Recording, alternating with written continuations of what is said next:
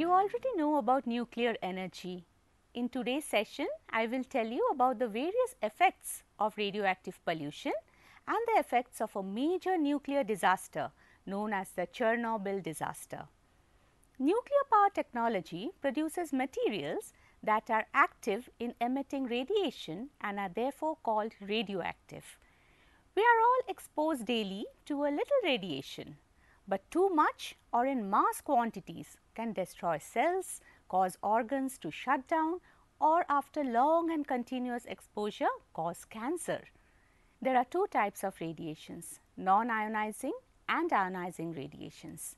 Non-ionizing radiations are short-wave radiations such as UV rays.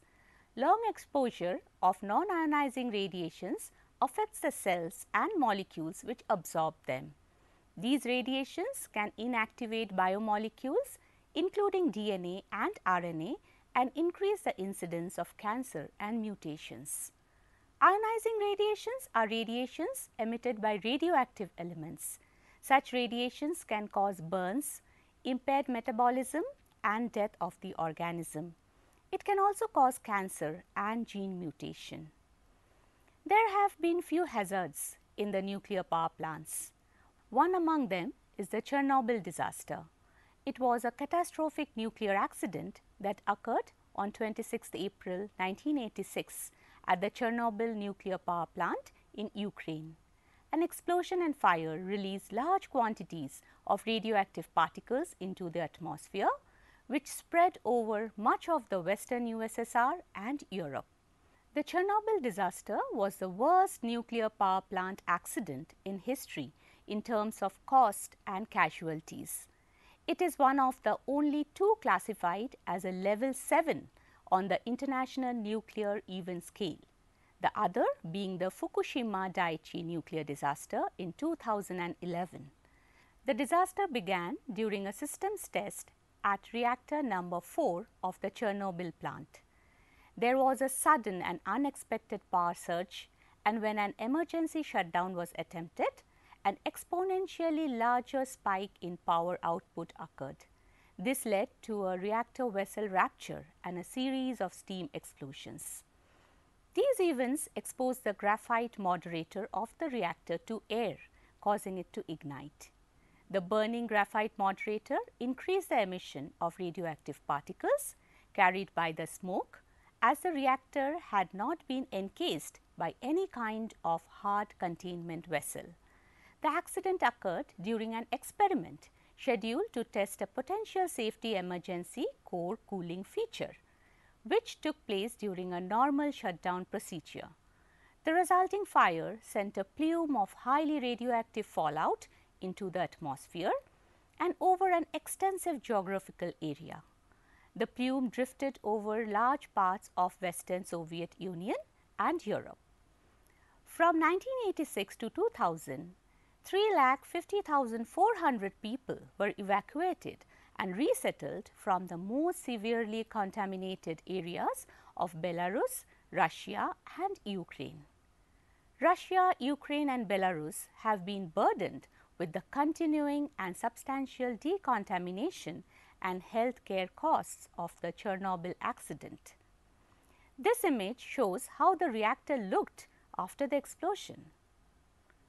The risk projections suggest that by now Chernobyl may have caused about 1,000 cases of thyroid cancer and 4,000 cases of other cancers in Europe, representing about 0.01% of all incident cancers since the accident.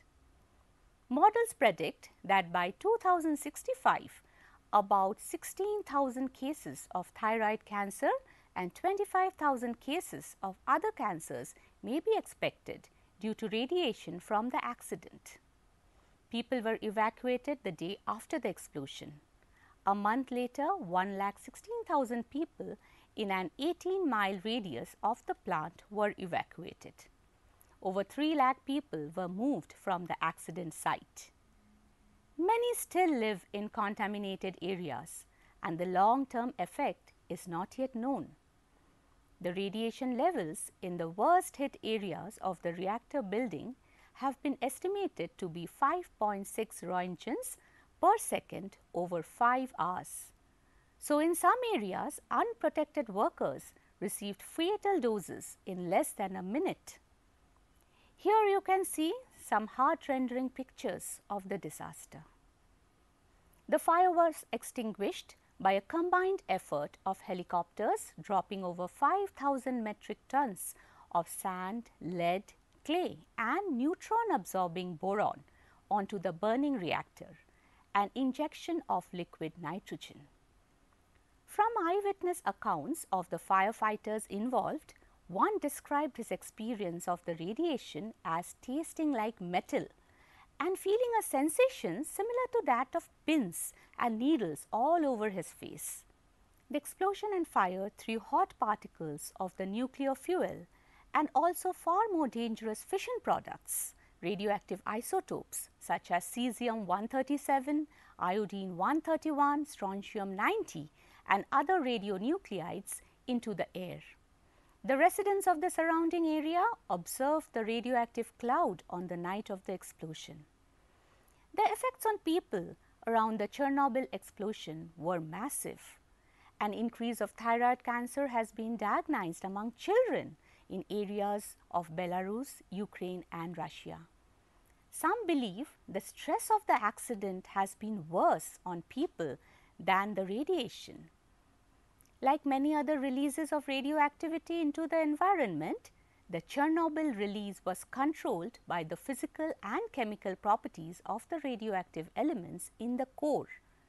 Particularly dangerous are the highly radioactive fission products, those with high nuclear decay rates that accumulate in the food chain, such as some of the isotopes of iodine, cesium and strontium.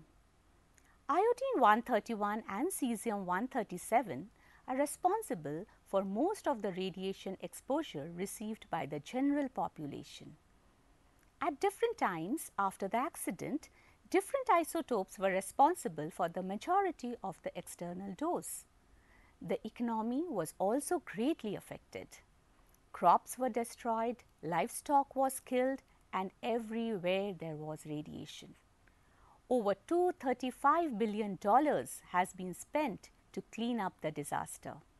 Belarus lost 1/5 of its farming lands. 350 industries were lost due to the disaster.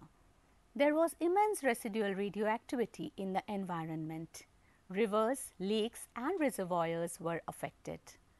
The Chernobyl nuclear power plant was located next to the Pripyat River, which fed into the Dnieper reservoir system, one of the largest surface water systems in Europe, which at the time supplied water to Kyiv's 2.4 million residents and was still in spring flood when the accident occurred. The radioactive contamination of aquatic systems therefore became a major problem in the immediate aftermath of the accident. Bioaccumulation of radioactivity in fish resulted in concentrations that in many cases were significantly above guideline maximum levels for consumption. Groundwater was not badly affected by the Chernobyl accident since radionuclides with short half-lives decayed away long before they could affect groundwater supplies. And longer-lived radionuclides such as radiocesium and radiostrontium were adsorbed to surface soils before they could transfer to groundwater. Even livestock accumulate radioactivity in their meat and milk. Thus, all those who consume that in turn got affected. Today, 5.5 million people still live in contaminated areas and the effect of radiations on them is unknown. People living in that area still continue to be exposed to low doses of radiation for decades to come. So now you have an overview of the Chernobyl disaster and how it affected mankind. Until we meet again, bye.